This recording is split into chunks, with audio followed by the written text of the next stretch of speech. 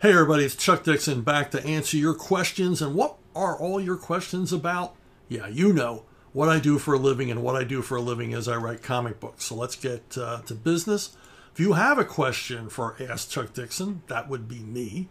You can send it to brunobookstore@gmail.com. It's the most direct way to reach me. I check it a few times a day.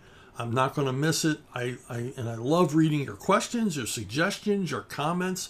People send me images of stuff. It's a lot of fun and very much appreciated. And sometimes I'll even answer questions through the email that I'm not about to answer over the internet. Okay, let's get to the first question from Jared Mitchell. There's a notion that superheroes are super gods, and they represent modern versions of classical mythology. What are your thoughts? Yeah, I mean, I hear this. I get questioned about this a lot. I think it makes comics a little more grandiose than they are, to think that they contribute to culture in a way that the ancient myths contributed to the culture of their day. And let's face it, these are created as wish fulfillment fantasies for escapist fiction purposes. They're not like ancient mythology used to explain the inexplicable. You know, back in the day, you know, how does the sun travel across the sky? Well, a guy draws it in a chariot. You know, what causes the sound of thunder? It's this big guy with a hammer.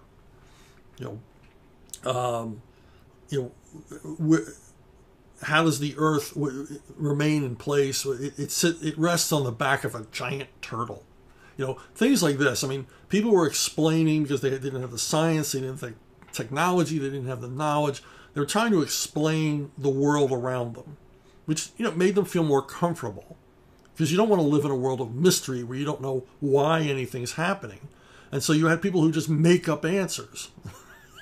and you know, this made people feel better.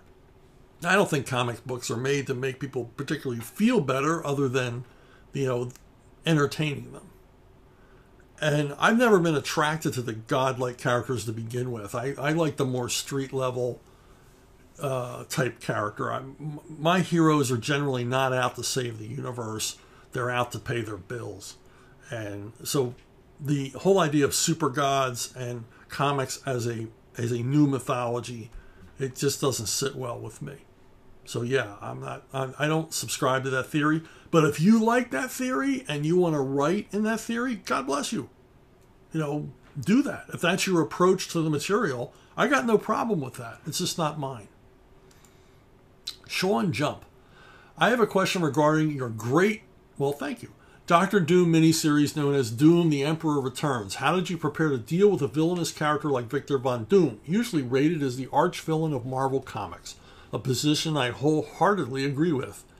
Me too, Sean. Did your attitude toward the character change any as you wrote the story? Do you feel that Doom is essentially evil incarnate, as portrayed by Mark Waid in Unspeakable, or that he is a somewhat tragic character whose ambition, arrogance, and hatred of Reed Richards have twisted a potentially noble character beyond redemption, which is how he comes across to me in Jim Shooter's original Secret Wars? I'm a Doom fanatic. Doom is my favorite comic book villain of all time. I loved him when I was a kid. My first Fantastic Four comic was issue number 5, beginning of Dr. Doom, the first appearance of Dr. Doom. Love the character. You know, and then a few years later, they did his origin. I agree with the Jim Shooter approach. You know, that he's a tragic character. He believes he's doing right, but he's petty and vindictive. You know, that's what's great about him. He's this grandiose, frightening character. You know, he's just so full of himself, and he's so confident, sure of what he's doing, and so arrogant. But then at the heart of it, you know, he just holds this grudge against Reed Richards because I think in his heart he fears that he may be the second most intelligent human being in the Marvel universe, that Reed may be a little bit smarter than him, and his hubris just can't handle this. But he is a tragic character coming from a past, with his mother and all that stuff. And yeah, I don't see him as evil incarnate. I don't like evil incarnate characters. I feel that every villain in a story is doing what they're doing, unless they're an utter psychopath. And even then, they've deluded themselves. But I think villains they have the belief they're doing the right thing, even when they've gone too far. It's the ends justify the means for these guys. And in the case of Doctor Doom, he's looking out for his little country of Latveria by trying to dominate the world. And that's his main mission in life, is to bring order out of chaos. So how did I prepare for the miniseries? I just wrote Doom the way that I felt in my heart that he was ever since I was a kid. I just wrote the Doctor Doom that I knew. So there wasn't a lot of preparation or thought, because I'd always wanted to write Doctor Doom stories. So I was kind of geared up and hit the ground running immediately. So it wasn't that tough a deal for me to work on the Doom thing. Yeah, the only thing that threw me was it's sort of set in a different reality, a different continuities. He wasn't on planet Earth. There was sort of like a apocalyptic road warrior aspect to it, which made it interesting. But at the end of the day, Doom is Doom. You could plop Doom down in any continuity, in any kind of story, in any kind of environment, and he's going to triumph and dominate and oppress. He's going to be the top dog. It's kind of like the same approach I have to Bane. Bane has a lot of Doom aspects to him. The pettiness and the ruthlessness and the total arrogance about everything he does. That he must be the best. For him to succeed, all others must fail. And that's certainly Doom's philosophy. So yeah, it was a blast to write. I would, and I was very grateful for the opportunity and the trust they put into me to basically bring Doom back into the Marvel Universe. Okay, John Castle Ananya, I hope I'm getting that right. What is the continuity of your Batman Spawn one-shot? Yeah, I really have no idea. I don't know where. I guess it fits in Batman canon, because myself and the other writers, we didn't like writing things that were outside of canon unless it was an Elseworld story. So I assume it fits somewhere in Batman continuity. I don't know where it fits in Spawn continuity. In fact, before we started work on the book, Denny O'Neil assigned myself, Doug Mensch, and Alan Grant to write this. We were at a Bat Summit. I've told the story before, but it's worth telling again. Denny didn't want to assign it to just one of the regular Bat writers, because he knew it was going to be an enormous royalty payday, and it was. It still pays out to this day. Very, very popular project. So Denny thought it was unfair to just favor one writer over the other two. So he said that the three of us would write it. And how would we write it? We decided that we would put our names on slips of paper, and they would be drawn out of Denny's hat. Denny always wore this ass-kicking hat. And Jordan Gorfinkel drew the names. And so Doug Mensch's name was drawn first, so he would write the beginning of the story. Mine was drawn second. I would write the middle of the story. And Alan Grant's name was drawn last, and he would write the end of the story. But how to plot it, we didn't know anything about Spawn. And we bought some of the comics and read them, and still didn't know anything about Spawn. We really didn't understand the character at all. So Doug Mensch, I think the second evening of the summit, called Todd McFarlane on the phone. And he sat there with a legal pad and asked Todd about all the things we needed to know about Spawn. He wrote them all down. And then the next day he explained Spawn to us as Todd McFarlane had described it to him, so that we had some grasp of the character. And, and from there we just sort of came up with a MacGuffin for the plot line, War Devil, and all that stuff, and just went to work and just, Doug wrote his 15 pages, I wrote the next 15 pages, and then Alan did cleanup, based on the very, very loose plot that we had cooked up. And I think the plot was mostly cooked up by Doug and Alan. They were closer collaborators than I ever was with them. So I think they cooked that up overnight and presented it to the rest of us on the last day of the summit, and then we went to town. As I said before, my only requests on the story was that Batman be allowed to make fun of Spawn's cape, and that Spawn introduced himself by saying, "You can call me Al." And Todd McFarlane was fine with both of those things. So I was pleased. Because I thought they were, pretty good gags. But yeah, as far as continuity, where it fits in, is anybody's guess. Tommy Morris. Howdy, Chuck. I think you and Jorge Zaffino are one of comics' dream teams and ended way too soon. I've recently revisited Winterworld, The Horned God, that was an issue of Savage Sword of Conan, and Seven Block, all masterpieces from both of you. Could you fill us in a little about this fallen, enigmatic master and why you are not working with Gerardo? Gerardo is Jorge Zaffino's son. Well, I'll start with Gerardo. I mean, I've been in contact with Gerardo because he's the heir to, Jorge's estate, and so is, basically my partner in the ownership of the different various creator-owned properties that Jorge and I put together, Seven Block and Winterworld. And so I've been in contact with him, and his artwork is amazing. I mean, he draws very much like his dad, but he's got his own iconic, idiosyncratic stamp on the work. So he's his own guy, but it's hard to get away. I mean, look at the Kuberts, Adam and Andy. I mean, they draw a little like their dad, and in the past a lot like their dad, because why wouldn't they?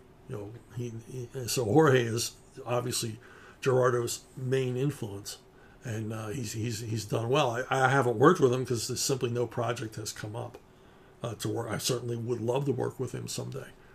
Now, as far as my relationship with Jorge, I saw his artwork in a portfolio shown to me by the Villagrán brothers, and they showed me all of these different, pieces of artwork by, a variety of Argentine artists that they knew and worked with and were friends with, and the work was all uniformly excellent. But the most striking of all the stuff they showed me was Jorge's work. There was just this raw power to it, just this assured authority, and the way he could work in such an impressionistic way, but still have a huge impact. I mean, I had to work with the guy, and I wanted to create something as raw as his work was, and so I came up with Winterworld, and Eclipse greenlit it, I think mostly based on Jorge's artwork. Jorge did a couple of promo pieces that basically served as the 3 covers for the series, and we went to work, and it was quite successful, particularly amongst other artists in the industry. Jorge was very much an artist. When I meet an artist for the first time, generally they always ask about Jorge Zaffino. What was he like and everything else. And what was he like? Jorge was just a sweetheart of a guy. Just a terrific guy. Super professional, super dedicated, very self-effacing. I mean, I believe he was a comic book genius, but he didn't act like one. There wasn't an ounce of prima donna in this guy. He was always concerned that I would like the work. I remember he gifted me a drawing of Batman when I showed up in Buenos Aires, when I went down there for a visit. And I said, "Wow, this is terrific." Well, terrific is not a word that the Spanish people understand. And he looked crestfallen when I said, "This is terrific." because he thought it meant terrible. And then Enrique Villagrán had to quickly say, no, he means it's good. He means he loves it. And then his face brightened up. But so I got to spend some time with him when I was in Buenos Aires, and I got to spend time with him when he visited New York once. And the thing is, I didn't speak Spanish. I still don't speak Spanish. He didn't speak English. And at one point, I was visiting his apartment in Buenos Aires, and his wife had made dinner, and it was a terrific evening. And we had a translator there with us so that we could talk to each other. And the translator had to excuse himself to use the bathroom. And Jorge and I are left alone to just sort of stare at one another. And so I said, Russ Heath? And he goes, oh, Russ Heath, see. And then he starts naming Argentine artists. And I would go, oh, yeah, that guy's great. So we just basically were idolizing our favorite artists back and forth, because it was the language of comics, the shared interest and shared language of comics. We didn't need to know each other's spoken language to communicate that way, to basically to geek out. So, but yeah, he left us way too soon. He was, I think he was 42 when he died of a massive heart attack, and it's an enormous loss because I think he was really just getting started in international comics, working for Europe and working for the United States. He as amazing as his work was, I don't think he was anywhere near the peak of his powers. So it's a very sad. But just I lost a collaborator, I lost a friend, and comics lost a tremendous contributor to the medium, whose influence is still felt today. You see a lot of artists who have little Jorge touches to their work, and he's still greatly admired throughout the industry for his work. So there you have it. There's the book on my friend Jorgito. Phil Hatfield, what is your all-time favorite TV Western? Well, hands down, The Rifleman. It's actually my favorite television show of all time. Lucas McCain and his young son, what's his face, Mark. I haven't watched an episode in a while. Yeah, this is my favorite. I loved it as a kid. It was my dad's favorite Western. This is back when they had half-hour drama shows, and they were just packed with story from beginning to end. And every episode of The Rifleman is essentially the same. Somebody shows up in Norfolk, the town near Lucas McCain's ranch, and starts pushing people around and pissing Lucas off. But he's a man of peace. He doesn't want any trouble, even though he carries a lever action Winchester around with him. He'd rather get along than have to kill everybody. But by the end of the episode, he's got to kill everybody. All the bad guys have got to go. What makes the show special is the interesting ways they would get to that final confrontation, and the twists and turns, because they knew we can't just have the same story every week. So they would find different ways to add emotional heart to the story and consequences and stakes and everything else. But you tuned in to see Lucas just gun these guys down and and look cool doing it. So, but yeah, still my favorite show. It's just a show with a lot of heart. I have a lot of affection for it. Okay, Thomas Arbonitis. How do you find a new artist for new projects? Is there some old artists you worked with in the past you hit up much nowadays? Curious if you've done anything with Joe Bennett also. No, I've never worked with Joe Bennett. I'm certainly aware of his art. I'm certainly aware he's a very talented guy. Unless maybe I worked with him back when he was a young Turk just getting into the business, and they handed me a story and I've forgotten about it by now. But I don't believe I ever worked with him. I broke a lot of guys in. I was the first writer for an awful lot of guys in the 80s and 90s who were just getting in. But how do you find artists? Well, you can go to Artist Alley, but most of Artist Alley is people shilling prints and stuff like that. So you're not going to find a lot of exciting new talent there. Mostly I have, well, Neil Adams, yeah. But I'm not saying anything about Neil here. Neil's, turning his work into coin. We've all done it. We've all sat in Artist Alley and sold stuff. So, that's fine. But, you're not going to find, generally you're not going to find anybody that does real continuity work in Artist Alley. So it's kind of a waste to go there. But, interesting to see people. And a lot of times it's old friends, and a lot of times it's me. I'm there hawking my work, generally seated at a table next to Sergio Cariello. And a good time is had by all. But I find a lot of artists over the web. People approach me all the time. They always want to show me samples by email or through private messaging on Facebook. And I've actually found a number of guys to work with in that way. A lot of times a guy will approach me and say, a guy or gal will approach me and say, look, I've got, would you take a look at my portfolio? And they've got websites, and I'll go take a look. And I've always got projects in mind that if I found the right artist, I would do them. I'm just sort of like waiting for the right person. And recently I've started a new project for ArcTunes with Anthony Gonzalez Clark. It's a new project called My Sister Suprema. And it's a project I've had in mind for years. But I saw his artwork and it's like, wow, this guy fits so perfectly. And he was anxious to work with me. So we went to town. And that series should be premiering soon on ArcTunes. My Sister Suprema. It's a superhero parody. And Anthony's work is just, it's a comedy. And he just brings so much to the party. It's so much funnier with his artwork. It's a terrific collaboration. As far as working with guys I worked with before, yeah, I've always got my short list. Often I can't afford to work with them. Their page rates are too high. But I'm always anxious, to work with Graham Nolan or Sergio. Right now I'm working on a project for Graham Nolan. It's a anthology of action adventure stories.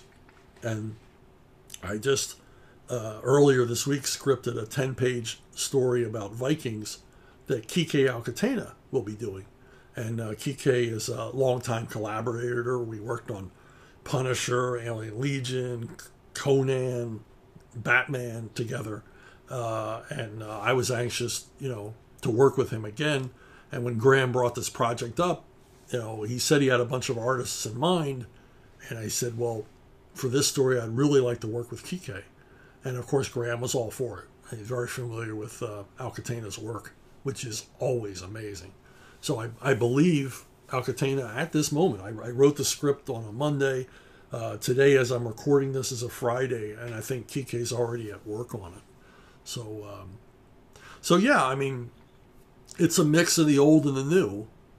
I'll work with the older pros that I've worked with before because they're friends every chance I get. But I'm always looking for new talent. Always willing to look at someone's portfolio to see if we're a good fit together. In the early 90s, I don't know who wrote this question. Somehow I lost their name, and I apologize. If you email me at brunobookstore.com, I'll make it up to you somehow. But sorry, today you don't get your name mentioned on the internet. Anyway, it's a great question. In the early 90s, all of the Superman titles essentially became one book with one title leading directly into the next. The Bat books, on the other hand, were kept somewhat separate unless a crossover was involved. Was there ever any talk to do to the Bat books what had been done to the Superman books? Yes, there was. Basically, shortly after the Superman books began the policy of having stories lead from one comic to another. Denny O'Neil brought up at a Bat Summit, the 1994 Bat Summit, which this is a picture of. He brought, well, before we go ahead, let me identify everybody in the picture. Okay, front row, left to right. That's Doug Mensch, Alan Grant, Graham Nolan, Denny O'Neil, and Archie Goodwin there at the end. Back row, left to right, that's Jim Ballant. Then me, then Jordan Gorfinkel, Scott Peterson, and Darren Vincenzo. So now you know everybody. This is the day that we picked the new Batman costume that would be used coming out of Nightfall. Anyway, back to my story.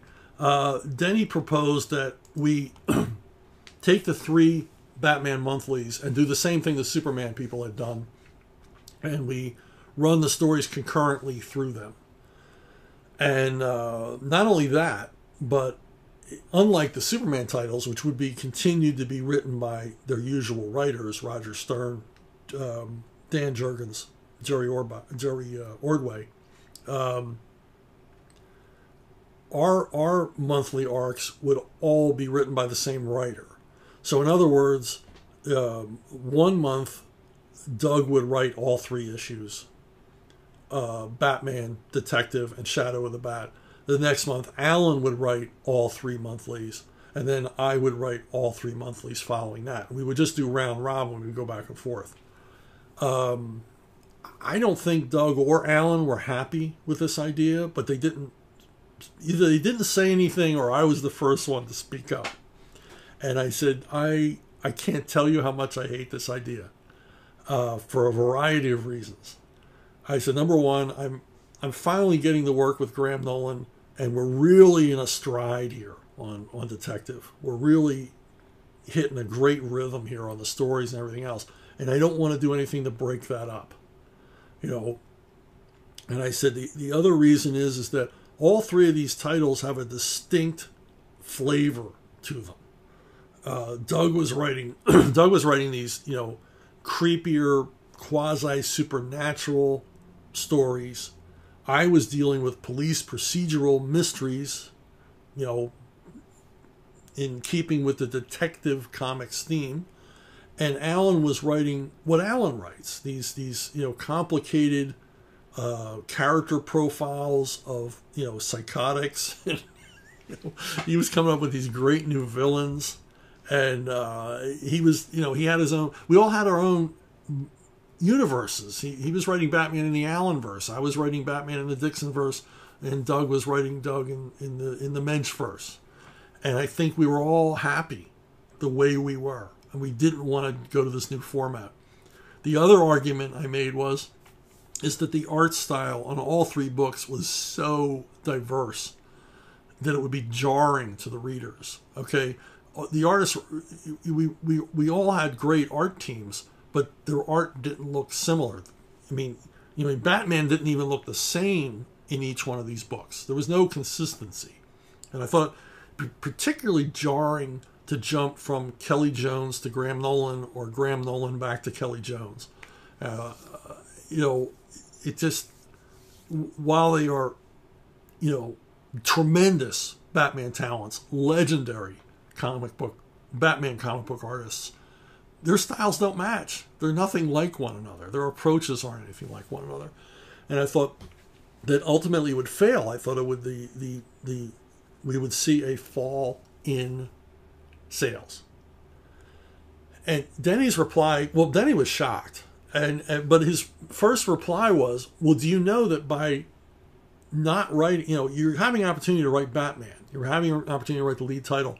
And Batman pays much higher royalties than either Detective Comics or Shadow of the Bat. So your income would go up by writing Batman, 4 times a year. And I said, I don't care about that.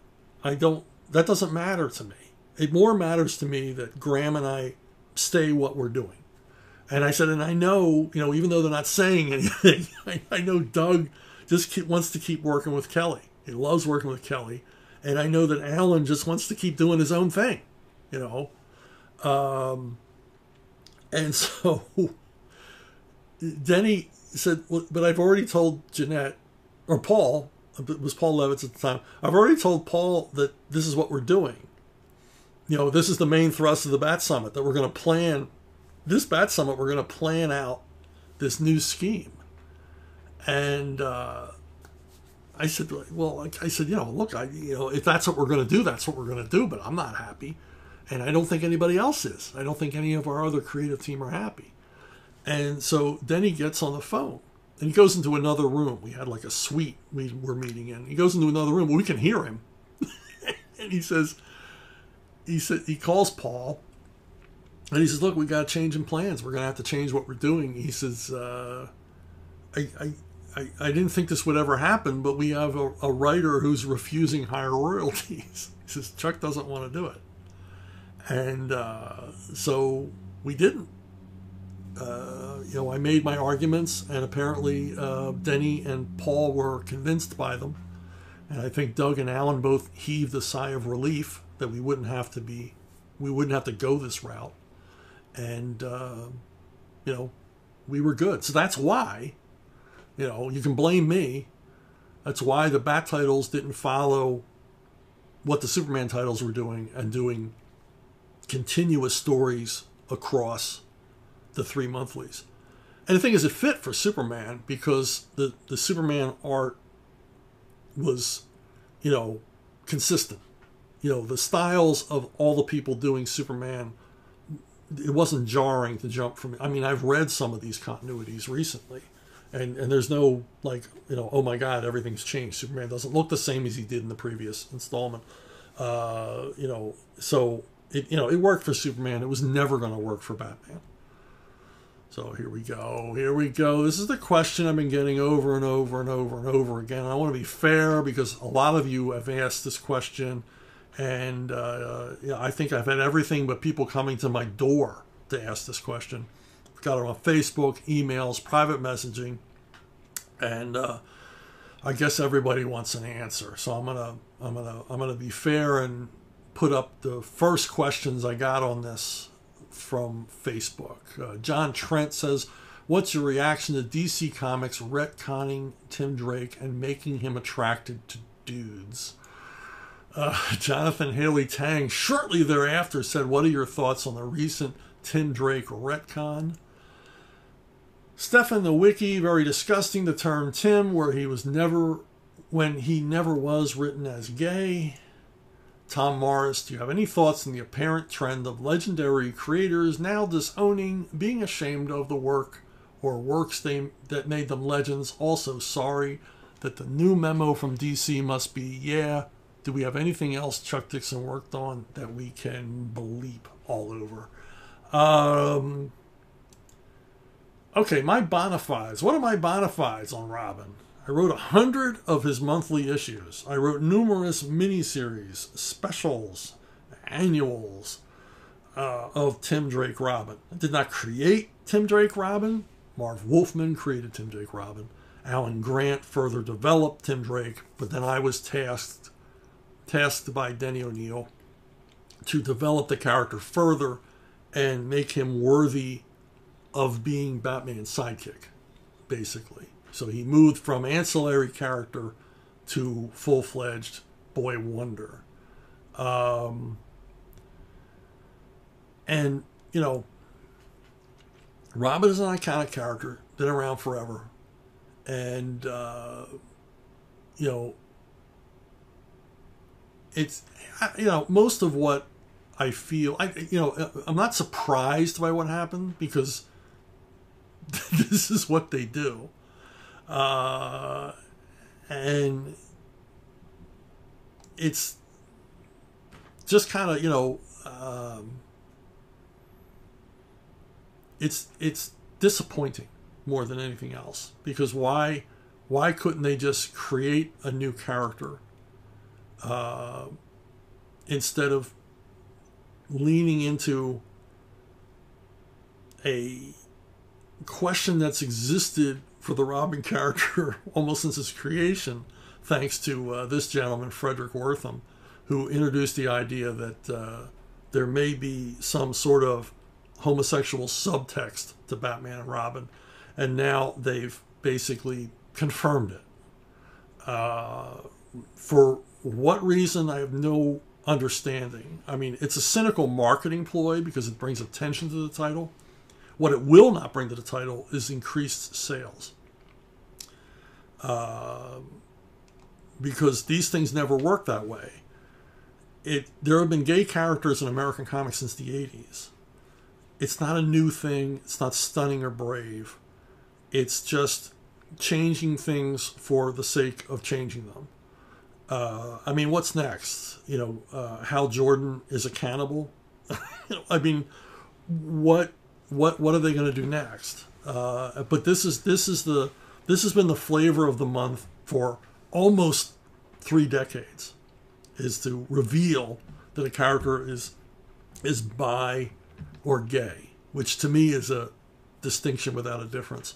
But so I don't understand the point of it. The character was never written this way, never conceived this way, but this is going to be his continuity from now on. Even if they retcon it back, even if they do a reboot and he's no longer bi-curious,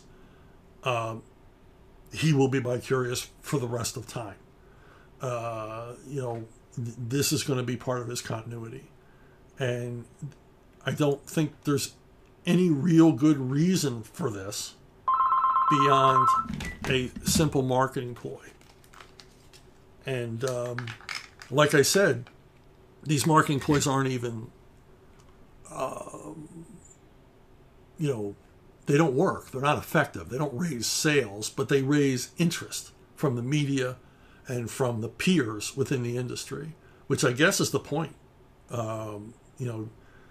To get your back slapped at an editorial meeting, or possibly get an interview with Vanity Fair.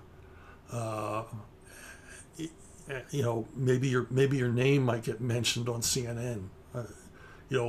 That's the end result of this. But I think the vast majority of the American public has no idea who Tim Drake is. So now Robin is gay, because they don't know the difference between. They don't know there's been 3 versions of Robin or 4 or 5 versions of Robin. They just know Robin the Boy Wonder. So they're thinking, Burt Ward and Adam West, and now, Robin is into guys. So, but at the end of the day, it's just lazy writing. It's like when they used to kill characters to get interest in them, and that was the only idea they had for a long time. Now they delve into the character's sexual proclivities, and for my money. And when I was writing comics, and I was writing under the comic code, none of my characters were ever sexually active. Now, I wrote plenty of scenes where, there was a clinch and a fade out, and you could assume that the characters went on to, do the deed.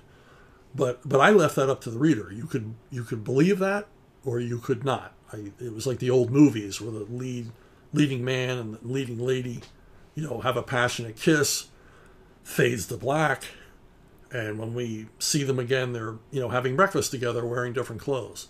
So you could think, you could fill in the blank between those 2 scenes any way you wished, and that's the way I always left it. The only characters I ever had who were sexually active that I wrote were Conan the Barbarian, and occasionally Frank Castle would get lucky. But other than that, I didn't. I dealt in romantic relationships rather than sexual ones. But by introducing the idea that a character is gay or bisexual, you are introducing the sexual aspects of it. I mean, you're saying the word. And I just don't think it has a place. I know kids don't really read these things anymore, and they're written for adults, but it just seems like a weird way to go in a medium filled with characters who run around in masks and capes and boots. It just seems to approach the fetishistic to explore their sexuality in any way, even just to hint at it. Which I imagine that's what this comic is doing. It's simply hinting at what might happen in between the panels or in between issues. So I don't see any point to it. So like I said, no, I'm not disgusted. I'm not angry. I mean, I don't know these characters. They can do what they want with them. But it is just, it's boring at the end of the day. It's just boring and a little disappointing. So, hey, I got a new novel out. It's Levon's Hunt. It is the 9th novel in the Levon Cade series. And this is the novel series that scratches my Punisher itch. Levon Cade is a badass former Marine, Alabama boy, who in this novel gets himself in trouble with a ring of child sex traffickers that goes all the way up to a United States congressman. So Levon is getting himself deep into trouble in this novel, as he has always done in every novel previous. So if you want to check it out, it's at Amazon in paperback and Kindle. And there will be another Levon novel before the end of the year called Levon's Prey. That's a follow-up to this one. So I'd appreciate it if you took a look. Hey, thanks for watching. Thanks for listening. I gird myself for the comments on YouTube following this episode. But I appreciate your attention. And I will see all of you down the road.